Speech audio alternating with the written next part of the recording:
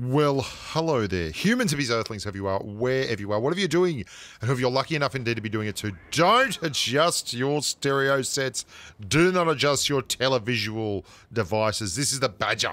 And if it looks badass, that's because it is. Now, I'm not a big fan of tier 10 premium style tanks. It really just kind of blows my mind that we're here. But while we are, and they exist, it would be remiss of me not to talk about them. So I'm going to do a short little clip on this, and this is probably the easiest review I've had to do in quite some time because I've already done the review before. This is more of a catch-up. In fact, I've done 2 videos previously on the Badger because it's such a surprising tank for me.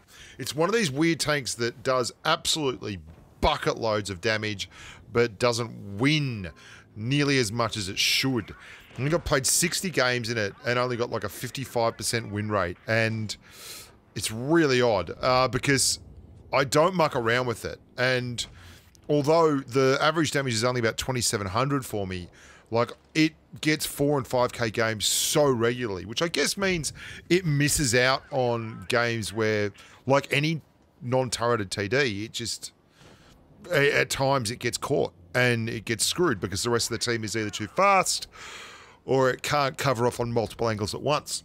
But if you are thinking about getting a hold of this thing, you should know that it needs to be driven hard. It's a little like the Jaegeru and the Object 263. They're both tanks that can do tremendously well when put toe-to-toe with the bad guys. And when I say toe-to-toe with the Badger, I mean toe-to-toe.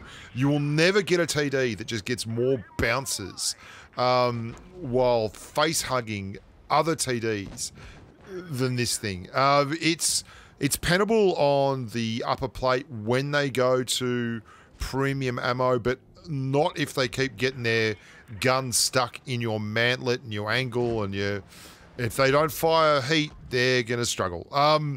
And I mean, look at this. I've got a 140 behind me, and I'm still gonna kill that guy, turn around, and kill the IS-4 before I get wrecked, which goes a long way towards showing you exactly what the tank does. Now, just to let you know, I had 3 games today in it. 3 games for 2 losses and a draw. I did 4k, 5k, 5.5k. It's a monster. And I drive it so aggressively. I'm always taking it up the spout, right into the heavies, because it's a tank where getting close to the enemy isn't such a bad thing. And this AMX 50B is like, oh seriously? Oh seriously? This is a bad place to be in if you're a French heavy tank in front of the Badger. Not good. If you drive it up really close, then it will win hit point trades. And if you think doing 2.5k damage is a reasonable thing to be doing on your account, then the Badger will do that kind of thing for you. You have to be good enough to understand the positioning and the way the guys you're fighting are going to be, and you have to be good enough to move your tank around so that, you know, you don't get just overwhelmed, but it can do good things to bad people. And like all TDs, it just struggles. Anything that doesn't have a turret, it struggles in these kind of situations where you have to make decisions on targets, and you basically just get attrited down because, you know, oh, there's another Badger. Like, hello. You got me. You got me. I also don't know how this grill over there lived. Like, he's got no hit points left there, and there are 2 tanks right next to him. I have no idea how he is still alive. He should have been dead like 15 times over. I don't understand what happened. Yeah. Anyway, they got him eventually, and it's just unfortunate. I guess he must have just fired the VK. And anyway, oh, bloody hell, I am meandering and rambling. So, what does it do? Well, pretty much armor and damage. Like, look at how red it is. It's just red as red can be, but if you switch to APCR and you've got plenty of pen, then you can, you know, get some shots in it. It's totally doable. But, I mean, at the end of the day, you're only human, and you can't take on 3 or 4 people at once every single game. But there are lots and lots of games where you can drop it into the heavy line and be incredibly effective. Heavies do not expect to see a TD like this being so up front, and it's kind of wasted at the back. If that guy's firing HE at me because he just couldn't really pen easily.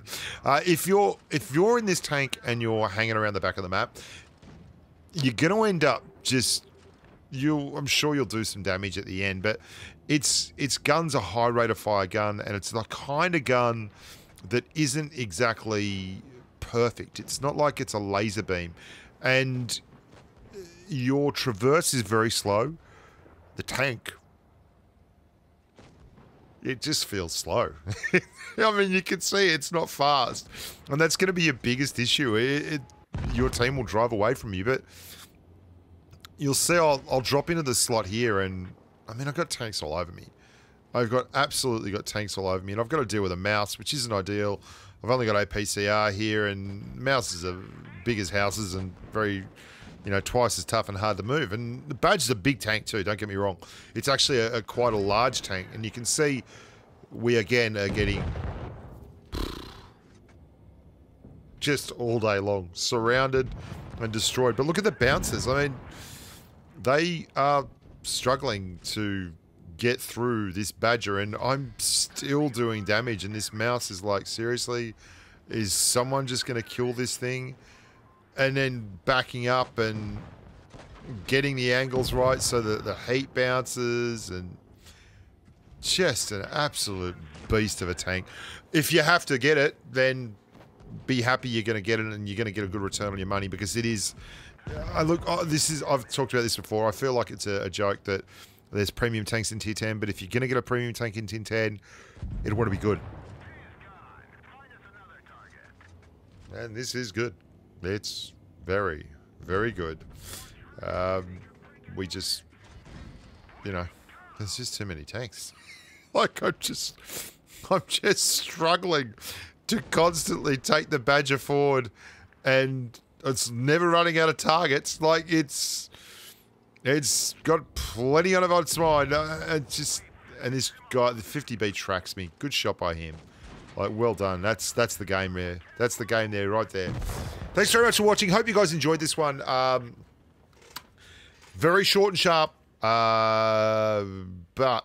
I think the Badger speaks for itself in its performance. Does a lot of damage. Doesn't always win games. Look after yourselves and stay safe on the battlefield. Bye for now.